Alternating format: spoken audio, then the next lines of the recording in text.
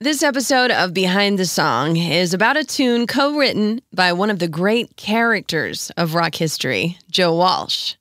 As a member of the James Gang and later the Eagles, and as a successful solo artist or on his many other collaborative projects through the years, you know his guitar playing almost without having to know who you're listening to. It's a feel and a style that sets him apart. And it's as unique as his personality. And what a personality he has.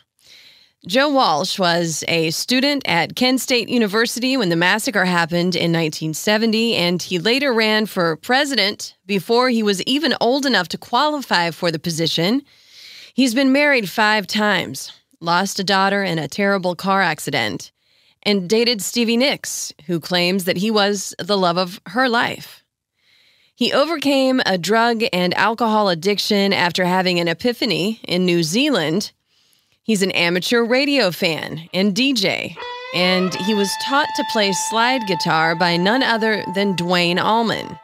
And it was his addition to the Eagles in 1975 that gave the band a new dimension, a rock and roll wildness that resonated with fans in a new way. Even though Don Henley thought he was maybe a little too wild for the band at first. Joe Walsh was the salt in the stew.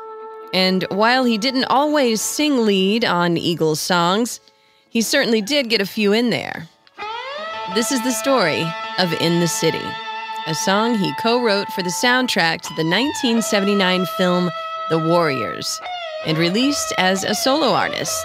And a song that was then quickly re-recorded and re-released by the Eagles that same year for what would be their final studio album, The Long Run. If you like this episode, don't forget to give it a like at the end and hit that subscribe button. The story of how the song came to be written in the first place is a result of geography, beginning with songwriter Barry Dvorak, who was hired by the studio producing the film to write the score for The Warriors. Now, this next section includes spoilers, so if you haven't seen The Warriors, hit pause on this episode, go watch the movie, and then come back. Dvorak had a long pedigree in music, having written hit songs going back to the late 50s. He signed the Association to a record deal in the 60s, among other things, and had written music for the Carpenters and for TV shows like The Young and the Restless, with a long list of composing credits in TV and movies.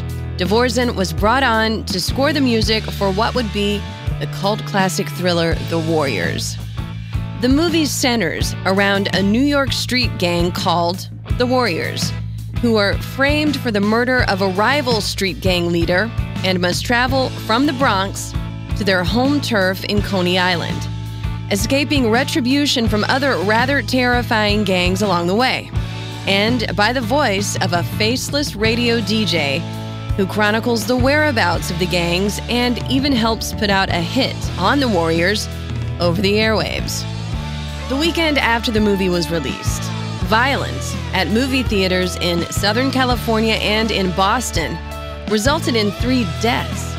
And extra security had to be hired for the showings in hundreds of theaters across the country. Paramount Studios had to change their advertising for the film and pay costs to the theaters for the security and the damages. The violence and the turf wars on the screen resonated with real-life gangs who flocked to the movie and acted out accordingly. Because of the danger around showing the film, it didn't make a lot of money at the box office, but it did end up being one of the most controversial and most popular pulp films ever made. Its reach is long. Video games, books, board games, and more have been inspired by The Warriors. It was the subject of a Simpsons TV show episode, and even the name of the band, The Outfield, was inspired by one of the opposing gangs in the film, a rival gang to the Warriors named the Baseball Furies.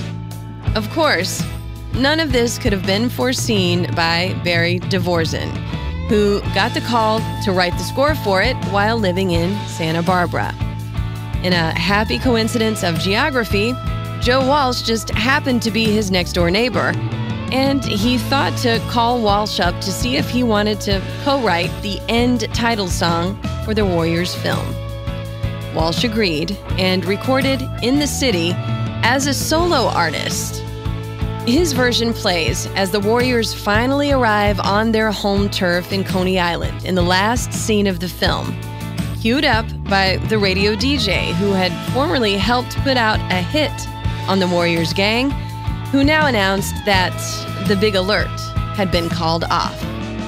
It's the perfect ending song for this movie, summing up the struggles of the gang as they made their dangerous miles-long trek home, strolling onto the beach at Coney Island as the sun came up over the ocean. And because it's Joe Walsh, it's a rocker too. The lyrics go like this. Somewhere out on that horizon, out beyond the neon lights, I know there must be something better, but there's nowhere else in sight. It's survival in the city, when you live from day to day. City streets don't have much pity. When you're down, that's where you'll stay. I was born here in the city, with my back against the wall. Nothing grows and life ain't pretty. No one's there to catch you when you fall. Somewhere out on that horizon, far away from the neon sky, I know there must be something better, and I can't stay another night. While the song is inarguably perfect for this movie, Walsh didn't release it as a single himself, although his version was included on the soundtrack for The Warriors, which was released in the spring of 1979, just after the film came out. Now, at that same time, the Eagles were working on their 6th studio album, The Long Run. That album was the follow-up to their hugely successful Hotel California album, and it took over 18 months to record and release. After Hotel California and the subsequent tour, the band were burned out, overworked, and were now in 1979 dealing with the competitive rise of both disco and punk rock in popular music, two genres that they absolutely hated. Their famous infighting had resulted in Randy Meisner leaving the band, who was replaced by Timothy B. Schmidt. Don Felder was on his way out too, although he remained a part of the band for the recording of The Long Run. Intended to be a double album, the Eagles found that they didn't have enough songs to complete that vision, even though they had contributing help from J.D. Souther and from Bob Seger, who co-wrote the soul #1 hit on that album, Heartache Tonight. So Barry DeVorzen got a call from Joe Walsh, letting him know that the Eagles were now interested in recording a version of the song that he had just written with Walsh for the Warriors. And of course, DeVorzen was delighted. He became one of the very few outside writers to have a writing credit on an Eagles album when the Eagles version of In the City was released on The Long Run in the fall of 1979, just a few months after Walsh's version came out on the Warriors soundtrack. It is track 3 on side 1 of The Long Run. While In the City was never released by the Eagles as a single, it became popular on the radio anyway. The Long Run was the final studio album the Eagles recorded for Asylum Records, and the last before they disbanded in 1980. It has since gone 7 times platinum. On a side note, on original pressings of the vinyl copies of The Long Run, you'll find the following text engraved in the grooves, something the Eagles did as an inside joke on first pressings going back to the mid-70s. Side 1 says, "Never let your monster lay down." And side 2 says, "From the Pollock who sailed north." That side 2 engraving may be a nod to their longtime producer, Bill Zimzik, who worked with the James Gang and then the Eagles throughout the 70s and continued to work with Joe Walsh after their 1980 breakup. Zimzik wasn't a musician himself, and got his start after taking some audio production classes while serving as a sonar operator in the Navy as part of his military training. Thus, the inside joke about their producer, the former sailor. It's a good little bit of rock trivia. The Eagles regrouped in the late 90s, of course, and Joe Walsh has released solo projects before and after their disbanding and regrouping, along with collaborating with other artists, ranging from Ringo Starr to the Foo Fighters, and of course on his bandmate Don Henley's hugely popular solo offerings. He overcame personal tragedy when his eldest daughter Emma was killed in a car crash at 3 years old in 1974. And he's been in recovery from drug and alcohol addiction since 1993. Recovery that he credits to a light bulb going off in his head while visiting an ancient site in New Zealand's Hawke's Bay region while on tour with a reggae band there in the late 80s.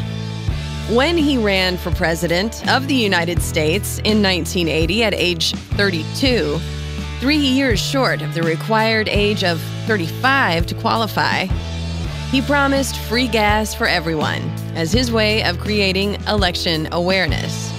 And then he ran for vice president in 1992 with a peculiar New Orleans musician named the Reverend Goat Carson on the top of the ticket, with the slogan, "We want our money back."